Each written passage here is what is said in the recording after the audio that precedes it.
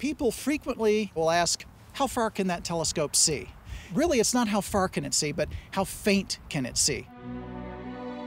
Faint seeing is crucial because some of the hardest objects to observe are actually the ones that are most dangerous to Earth. Asteroids and comets in the inner solar system. These near-Earth objects are small and often made of material that reflects light poorly. That makes them very hard to find. These objects, they're not very far away, celestially speaking, but they're really, really faint.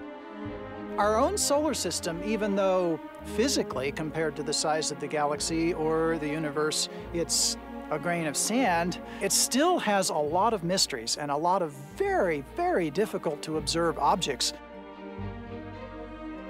In 1994, fragments of comet Shoemaker-Levy 9 crashed into Jupiter, creating massive scars nearly 4,000 miles across.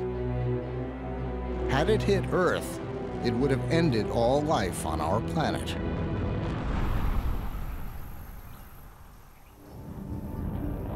Meteorites have hit Earth many times in the past. One of them only 30 miles from Lowell Observatory. The meteorite that made this crater hit the plateau at about 8 miles a second, blasting out a hole nearly 600 feet deep and the better part of a mile across.